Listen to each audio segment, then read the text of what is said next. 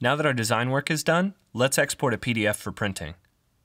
Choose File, Export, and then here we'll change the format to Adobe PDF Print. Then give it a name and hit Save. In this dialog box, we'll choose High Quality Print at the top. Now let's head over to the left-hand side and go to Marks and Bleeds. Here, let's turn on All Printers Marks. Hit Export and you're done. Let's go take a look at our exported PDF to make sure everything looks good. Looks great, and it's ready to send off to the printer. Now let's head back to InDesign to try out a new feature that allows us to share our documents on the web using our Creative Cloud membership.